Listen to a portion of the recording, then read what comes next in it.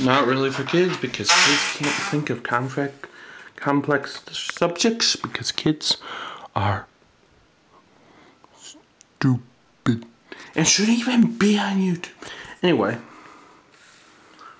I'm gonna get right off the bat. What's your favorite time period in history? Now you can go like as specific as you want, like certain, like the Jing dynasty of China or something like that.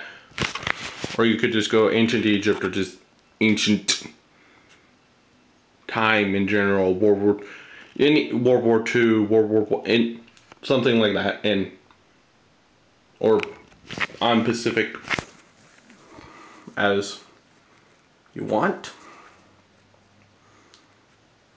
It can be Pacific time in like any country,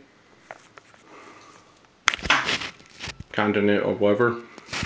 Just what part of history interests you the most and why? That is all I ask. Any part of history whatsoever.